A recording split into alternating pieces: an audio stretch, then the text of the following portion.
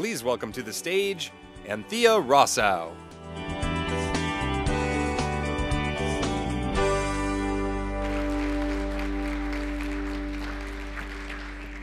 Well, hello, Traverse City. Hello. Molo from South Africa. I'm so happy to be here today. I feel like Cinderella. Because you see, I've spent 26 years of my adult life in township kitchens across South Africa. So I truly feel like Cinderella today. And I'd very much like to share with you my journey.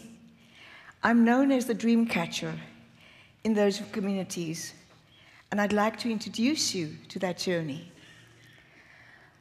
I was born in the times of apartheid. And those were difficult, turbulent times.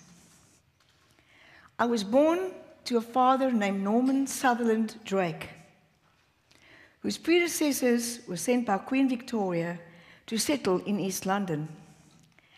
Daddy spoke Xhosa and taught us to speak Xhosa long before we could speak any other language. So I was very fortunate until I was moved to a province in South Africa which was a bastion of apartheid. And then my life became very confused. Fast forward, I then settled in a beautiful resort town called Stilbaai in South Africa. And one day, a gentleman who was very ill with his friend came to see us, and my husband could not help him because he was in heart failure. He couldn't work on his teeth. So I was given the car keys and said, take Moses home and give him this medication after. What happened was when he went to the car, he got in the back seat, and William got in the other. So I said, what are you doing? He said, you're a white woman, right? And the dogs sit in the front seat. We sit in the back seat. So I said, good gracious, no, come on, get up. And I took him home, I gave him the medication, gave him the tea on instructions. And 2 weeks later, I got this call. From a payphone, there was no cell phone in the community. And he said, listen, I haven't slept for 2 weeks. I look at the Southern Cross out of my window because that's right under the Southern Cross where we lived. And I could not forget that you were the first woman that is white that allowed me to ride in the front of your car and made me a cup of tea. You must be the Dreamcatcher. And he said that to me in the African language. He knew nothing about a Dreamcatcher. He had no way of knowing about the Dreamcatcher up north. And so began my journey. For 5 years before apartheid was dismantled, I worked in the communities because what he showed me kept me awake for 2 weeks under the Southern Cross. The destitution, the poverty, one of the highest incidences of tuberculosis in the country, I could not live with myself. And my roots in East London, living and speaking Xhosa, came back to me. And so I went on this journey with this community to help them for basic primary needs of food and trying to get shelter, helping to get money together to build a center where the physically challenged and the aging could go. And then we had the elections and apartheid was dismantled. And I thought, wow, this is the moment. And of course, everybody in the community thought that the spy in the sky was literally going to fall down upon them. Well, fast forward another 5 years, and I realized that I was still in this circle of euphoria and hope, now turning to expectations which are unmet, disappointment, lack of recognition. The local people who had jubilantly celebrated the new South Africa had no new South Africa. They were all looking towards Nelson Mandela's government for the pie in the sky, not recognizing that he had facilitated the transition to freedom politically, but that never meant economic freedom. And so when I realized this, and I saw the fear and resentment around me, I decided I have to do something. Because you see, there was opportunism, abundance, for everybody who was geared to go. But those who had to rise up, there were very few opportunities, and that's the majority of South Africa. There was intercultural diversity and intolerance. And so one day when all the people were lying on the beach by their thousands up the road, 5 kilometers away, I had an idea. What if I could use tourism as one of the biggest job creators in the world? We all travel, right? They were in their droves in the town up the road and coming into South Africa. Surely they must want to meet Mandela's people. Because that was what the boycotts were about, and the embargoes.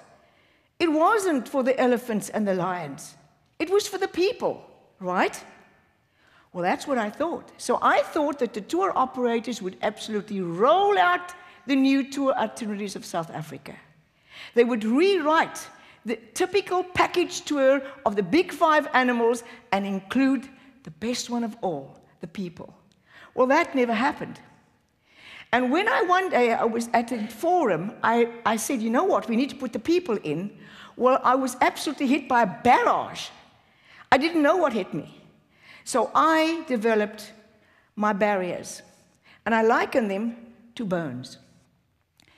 In all the years I've been working in communities, I've found so many fat, rich bones.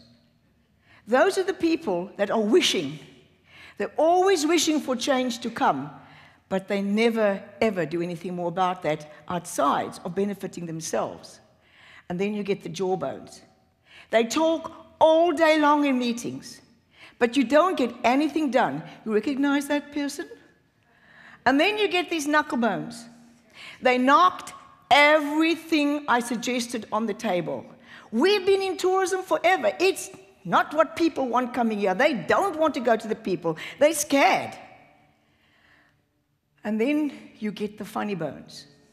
You know those little bone that you knock that's painful? They laughed and laughed and laughed. And then there's the foot bones. They kicked my butt so much, I realized that I was not getting anywhere. I had to look for the backbones to help me to get under the job and get it done. Because so much going wrong at grassroots. And so I got this backbone. But I soon realized that a backbone is full of vertebrae. And each one is an individual part of that backbone. And if they don't work, those with us that suffer from back pain will understand that. So you need every one of the vertebrae. And they are bound together by the spinal cord of life. So I developed the ability to work with all those prior bones I told you about. And my dad said to me one day, you know what, you developed the ability to tell people to go to hell and look forward to the trip. Which I actually did. I got those individual vertebrae to help me. I would go and help in the white community where I saw there was a need and the compassion was there. And then I would transfer that and those people to try to help me at grassroots. And then what happened is I developed this set. Now, if there's anybody out here hiring today, I guess I'm not going to make the short list because this is not really a curriculum. It was my survival kit to become change fit.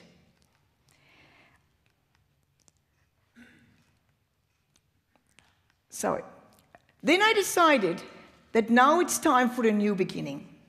I tried to find a tourism package and training that would help all the various cultures I was talking about and working about with.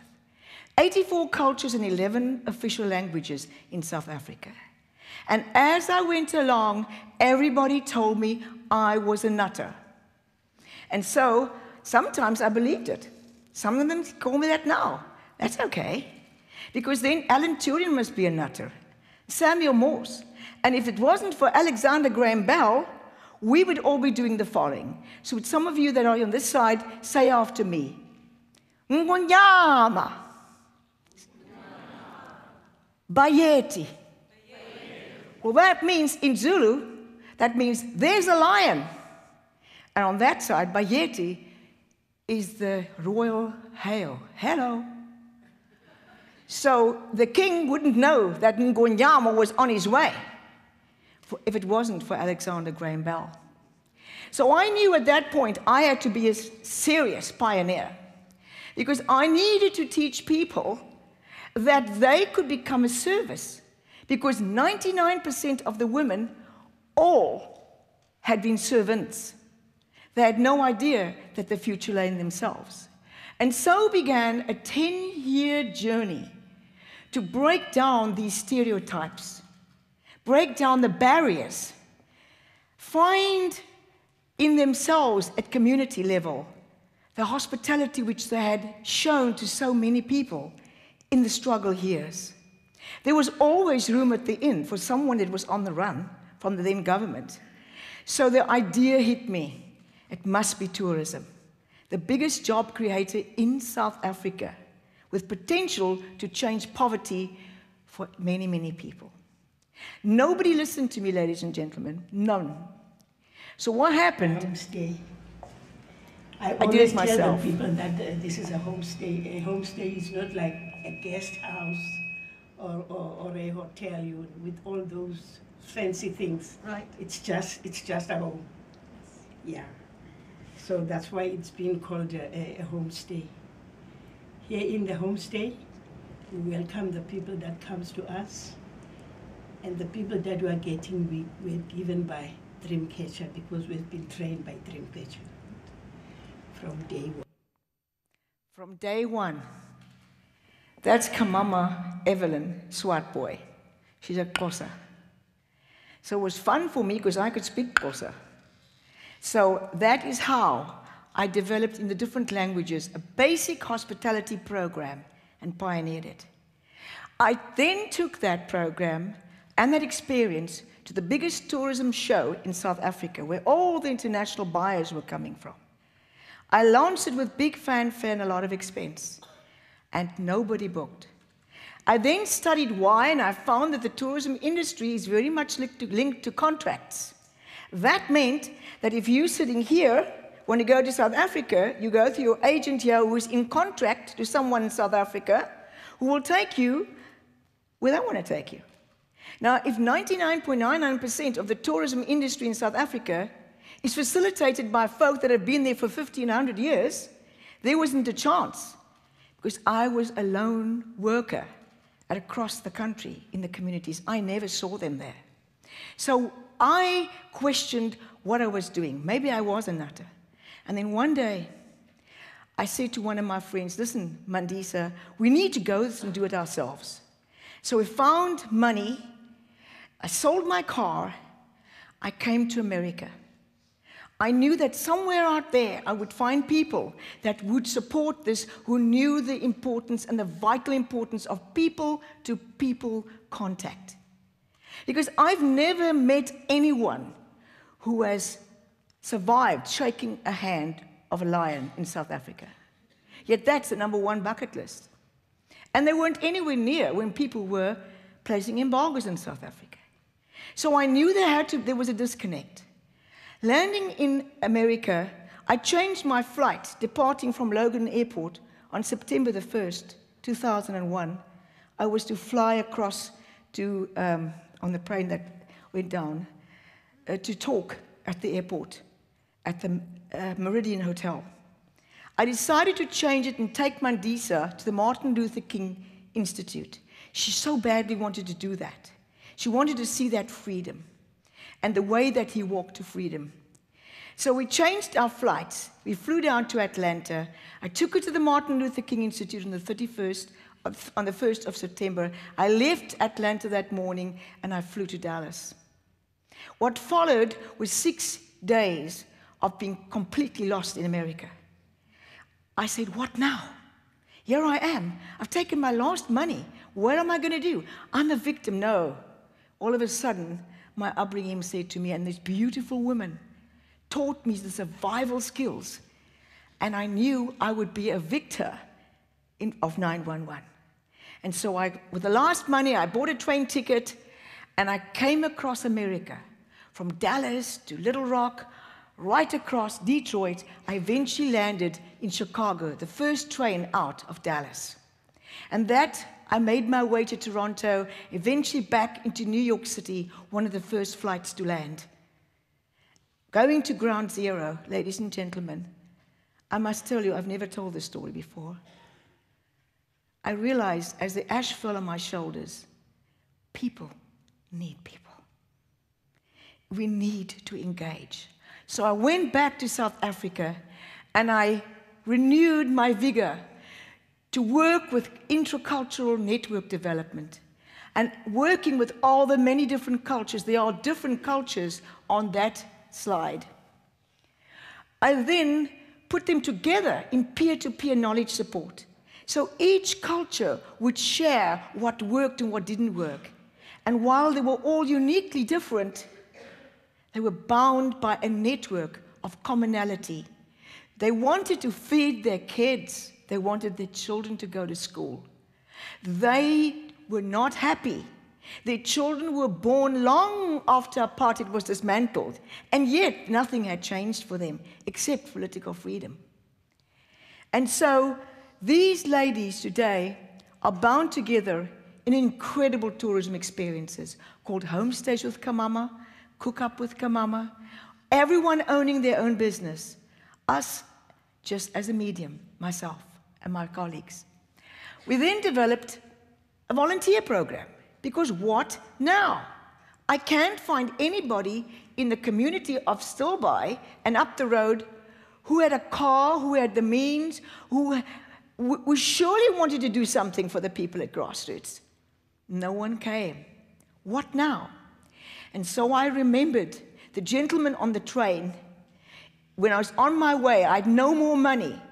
And he went and gave me a free cup of tea and a Jell-O sandwich, peanut butter and jelly sandwich in Detroit on the train. He said, "I've watched you. You haven't eaten for 3 days.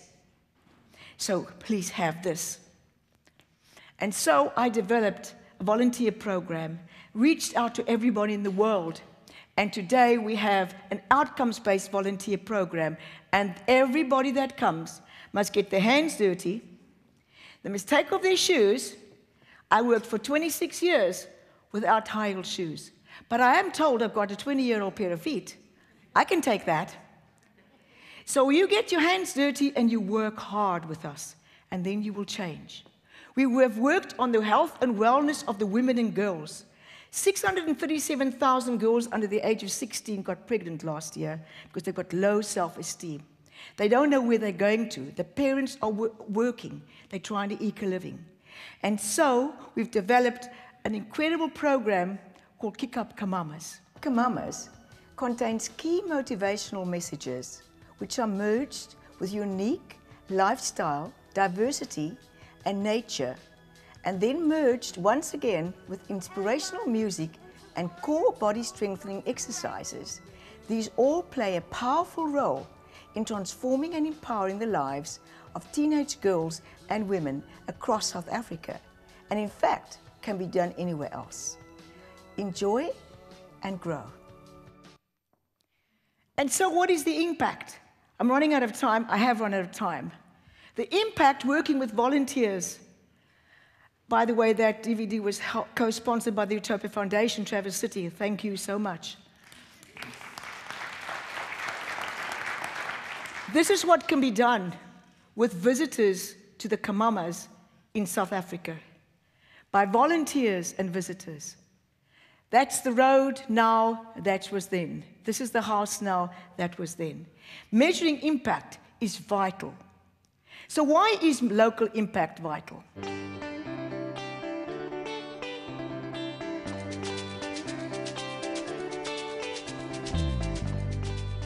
We can come in, and then you can see what I'm going to do.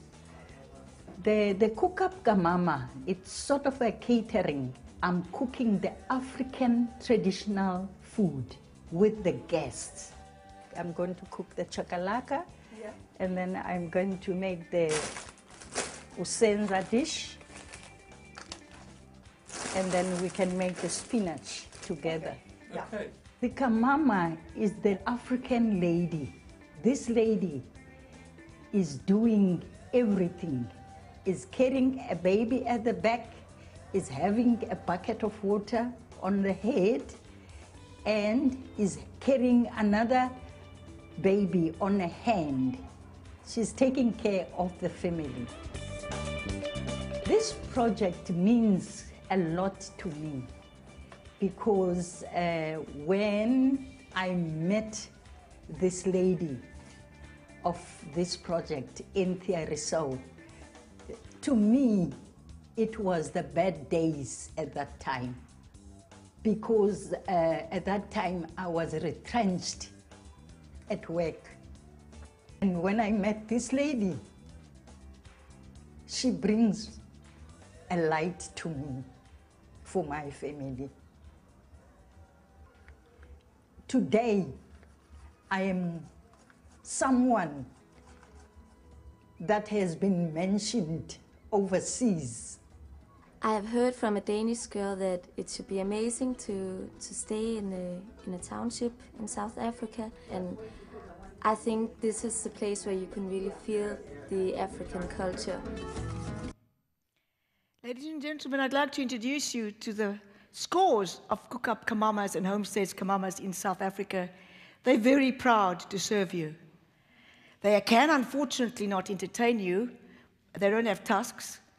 They have hands to greet you. They will say, "Inkoweni molo," which means, "Hello, I'm the mother." We have fun. Every day we have fun. We bring happiness. We give children a reason because they know mothers taking them to work, taking them to school. They grow knowing it's real. And that is spreading happiness. And then there would be a better tomorrow. Ladies and gentlemen, I must leave you now. Cinderella's time is up. I'd like to throw a couple of 100 glass slippers at you, and hoping that some prince or princess will pick it up, and next time they consider to travel to South Africa, they say, "What now?" They might consider engaging local people. What is done here can be done anywhere in the world. Every woman and every child needs you in the communities across the world where there's socioeconomic hardship. Thank you.